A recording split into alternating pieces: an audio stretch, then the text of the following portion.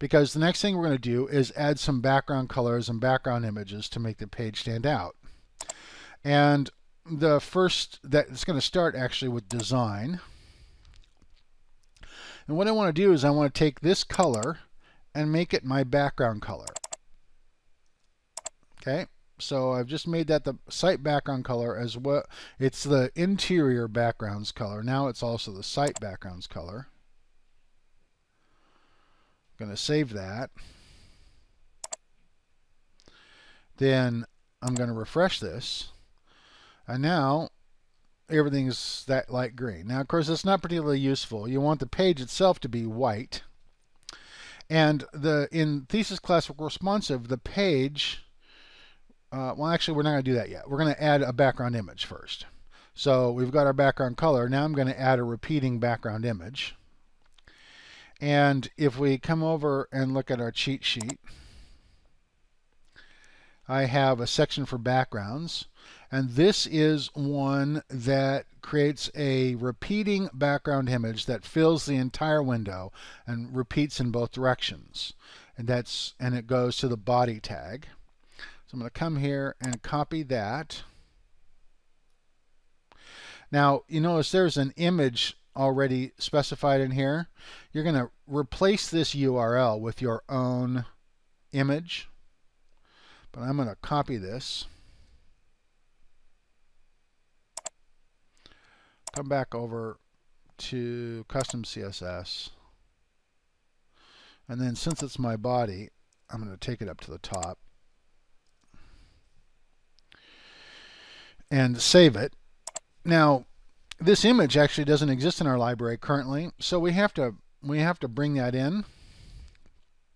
And so the way we do that is to come over to our editor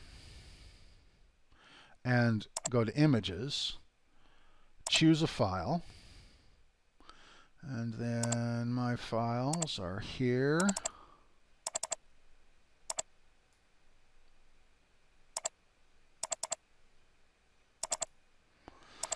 Tutorial graphics and barking chihuahua.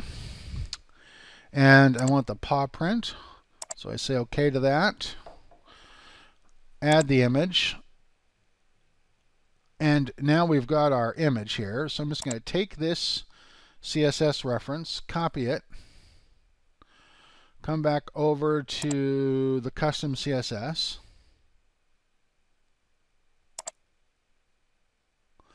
and then replace this URL with the correct one.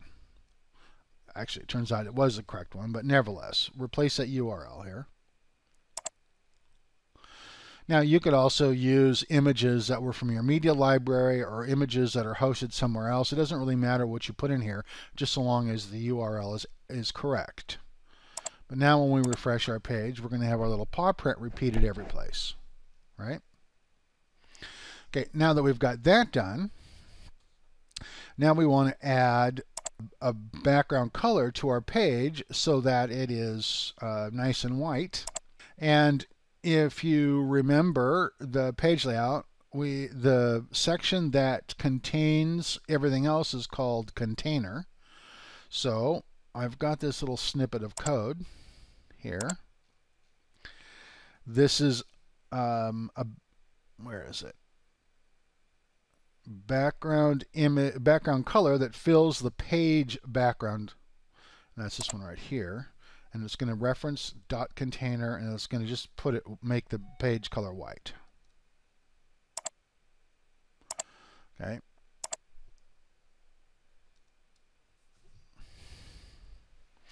Okay, so now it's saying that for the HTML container with the class of container, make its background color white.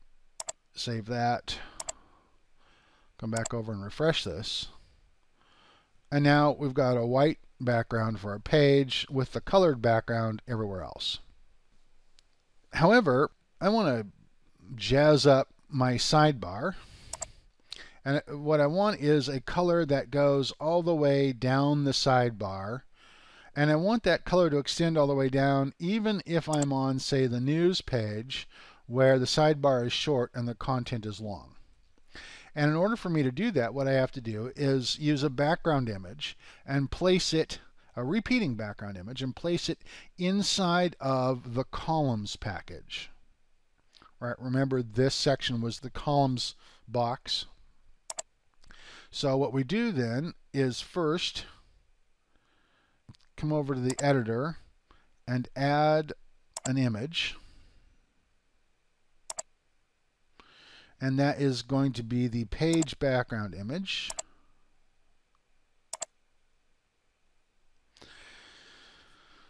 And this background image is 354 pixels wide and 20 pixels tall. Okay, so I've got that. Then I'm going to come back and actually I would copy it, right? My code snippet actually has it correct, so I'm not really going to need to copy it. But come back over to the custom CSS section. And then grab my code snippet, which is the background image that fills the sidebar with a solid color. And it's going to go into columns, and it's taking this image, and it is repeating it in the Y direction, and the background position starts at the top right. So it's not repeating in both directions, it's only repeating vertically. Copy that. I have good videos on how to do, on what that kind of stuff means, right, for using background images and styling. I think it's lesson 4 in Customize Thesis Like a Pro, which will help you sort of get a handle on this idea. They will be updated for 2.1, but they work just fine. I mean, the concepts are still the same. Okay, so we've got the correct image URL. It's repeating in the Y direction, and it's right on top. If we repeat that now we have this dark green color that goes all the way down. Lots of times, if you just put it in the sidebar, it would stop, you know, as soon as the sidebar didn't have any more content. Now, there is a problem though, and that is I don't want it up here. So what I'm going to do is use the CSS principle of specificity and remove it from here, because remember I gave the feature box an ID of feature box. So what I'm going to say is that for the content, for the box called columns, inside of a box called feature box, don't have a background image. Okay, and so that's essentially this. # feature box dot columns.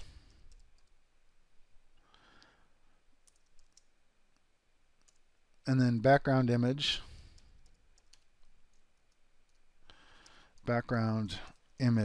colon none.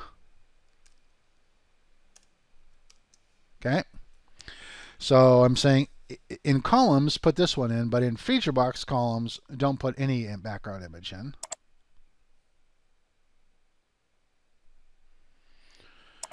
That was why I gave the feature box an ID, so I could target this columns container separately from this columns container. Okay, so now we have our feature box is white all the way across, and our sidebar has a color all the way down to the bottom, regardless of how long it is.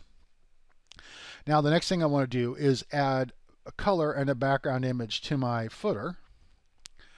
So we're going to do that using some of this code. And first, we need to get our image.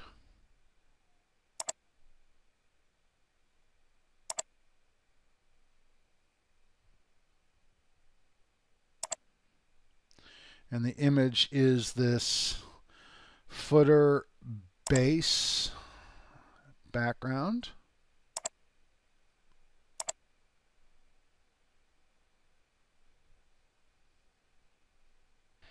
Give it a chance to upload here. This is 1008 pixels wide, 125 pixels tall. It's a little different. So we'll come back over to the custom CSS. And I'm going to take my background image for my footer. This is a background image that fills the top of the footer. Header, columns, content, footer.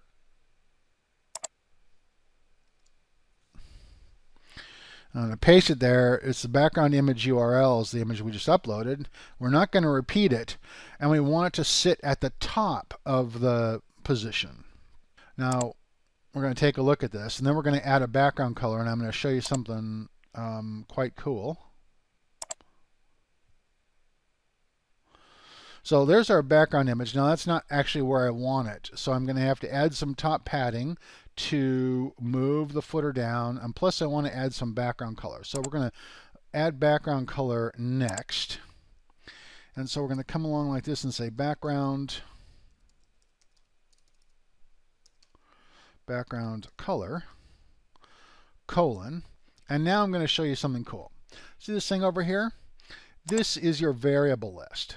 And what I'm going to do is insert my variable. And the variable I want is the variable that is the that dark green color. And I believe, yeah, it's also the headline color, although this is it here, 6.7, is that it? Pardon me. No, it's 669 CA4. Well, I'm going to stick that in here for the moment, just like that, just by clicking on it, and it inserts it. I'm going to save this and go back, and I've forgotten which one of my which color it was actually. It's 695 or 679 DA5. So it's borders and highlights. So we'll go back to custom DA5. And I'm going to get rid of that.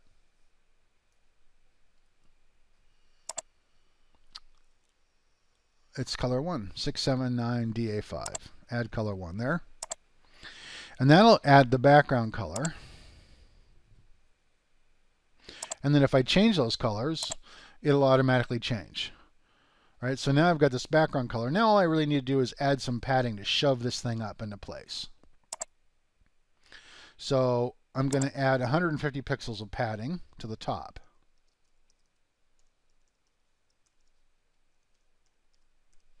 So padding top, 150 pixels.